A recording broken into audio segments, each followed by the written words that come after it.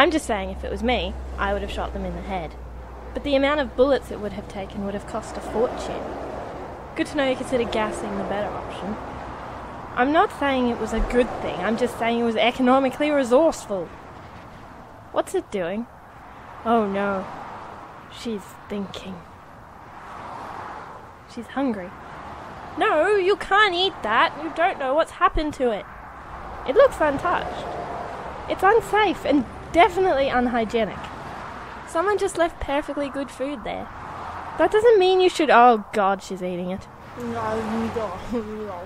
And she hates herself. That's our girl. I'm so ashamed.